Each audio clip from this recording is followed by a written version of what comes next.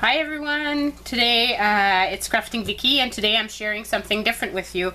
I'm sharing a little tip, something that I found useful, and I wanted to share it with you guys. I don't know about you, but the way I store my stencils is on one of those little pegboards, and I'm finding it hard because most of them, when you put them out of the plastic, they're like this. There's only the Tim Holtz one so far, and I think Prima that I've found that have little holes so they can easily be put in on these, you know. The other ones you can't, so I just leave them in the bags, but then every time I want to use them I have to pull out the bags, and that's not useful. So I wanted to come up with an idea of being able to use this and just have them out. And this is what I came up with. So I used, you know, the little ties that you get for your bread. I glued it on here, like that. And now I can store properly on my little peg, just like that. See? How cool is that? Right? So I wanted to share with you how I did that, because I did an experiment with some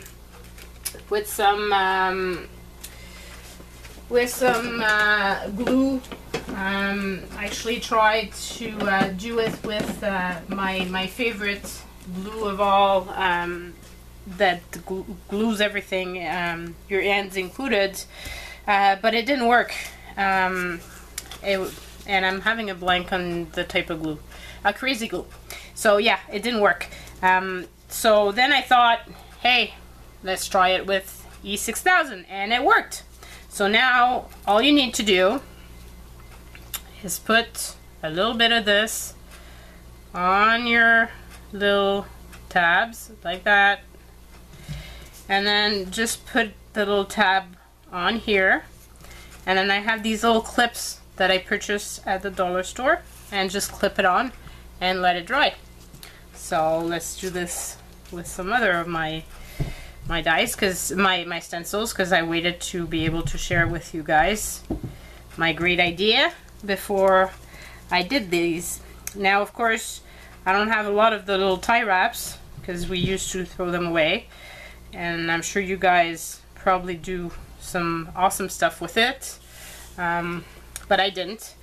Therefore I don't have a lot of them. But that's okay, because we're a family of 6 and we go through bread like crazy. So I should be able to find some in the upcoming weeks fairly easily.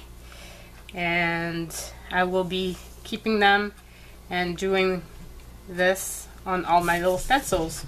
And then my stencils will be nicely hung, and because I like my stuff to be organized, and I also like it to be easily accessible. I hate having to remove packaging and to fiddle with stuff, because when you fiddle with it, I don't know about you, but that usually means that I don't use it as often, just because it's hard to use. So here's another one that I'm going to do, and I can throw away the package. Yay! Of course I won't know which stencil it is anymore, from which company, but hey, seriously, it doesn't really matter to me. I'm sure you guys can figure it out when you see it, and most of the time anyway I kind of know which of the companies it is. This one I'm gonna put here because I don't want to block off the little holes. And here we go. So those are all ready to be dried, and it doesn't really take long, just a few minutes. So that's my tip for you. Bye, hope you like it.